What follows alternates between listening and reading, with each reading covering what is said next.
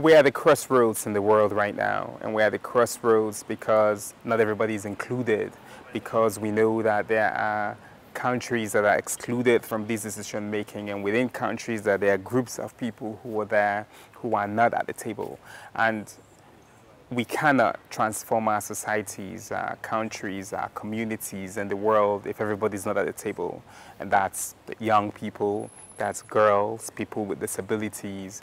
And it's important that at this right moment, as the world is thinking about transforming education and how we transform education, we need to align on our vision. We need to have a shared vision that's about everybody.